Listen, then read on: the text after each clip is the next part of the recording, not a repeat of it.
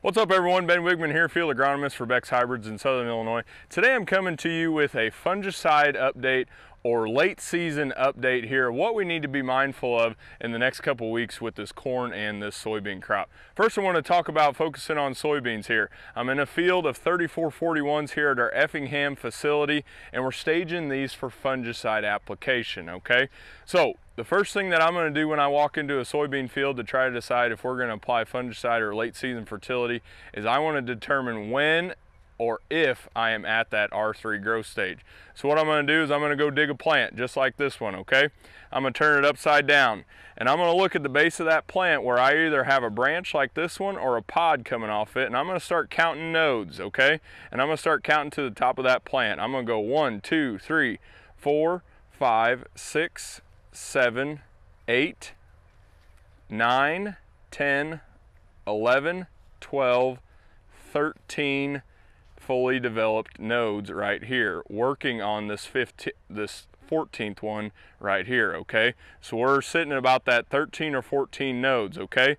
Once I decide I'm at that 13 nodes, and keep in mind, we want to be roughly around that 13 or 14 nodes because typically 60 to 70% of our soybean yield comes from nodes 6 through 13, okay? So we want to apply fungicide. We want to apply that late season fertility because we want to feed or protect what's going to do the most, the biggest job for us, okay?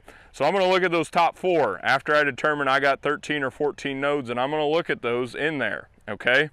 And this particular soybean plant right here would technically be at R4 because we have about a 3/4 inch pod. Okay, so we're on the late side with this particular soybean plant here. What we want to strive for is about a 3/16 or 1/4 inch pod, okay, on these soybean plants. And it's at that time that we want to pull the trigger on applying that fungicide or late season fertility, okay? So what are products that I recommend applying at that R3 growth stage? Okay, if you decide you want to spray fungicide, Mirvis Top fungicide is going to be my go-to recommendation. It's the industry leading in my opinion in frog eye leaf spot, stuff like that. But other more important things that I would say are an insecticide. PFR proven insecticide has been very beneficial whether we're controlling stink bugs, Japanese beetles, whatever it may be. But then most importantly, what we've seen really good responses with is throwing in 10% boron. What I recommend is throwing 1 quart of a 10% boron product in at this time to help retain some of those pods and flowers, okay?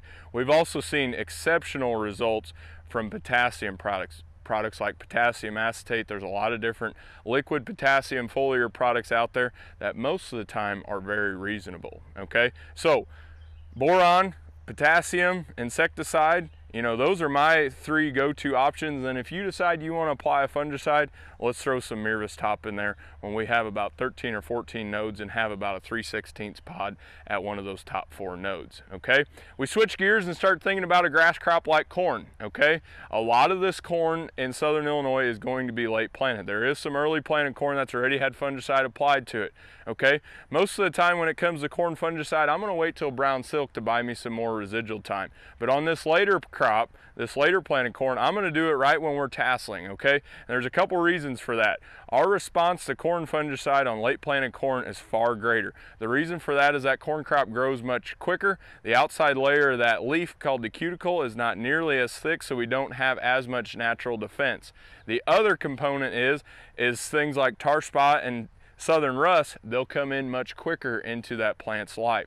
So when it comes to this late planted corn crop, let's get on that fungicide when we're in full tassel, get it protected so we can get out in front of those diseases. This earlier crop, I'm okay with waiting until we get closer to brown silk, things like that, to buy us some residual, okay? If you guys have any comments, questions, suggestions on anything that I talked about here today, feel free to reach out to myself or your local Beck's representative. Thanks and have a great day.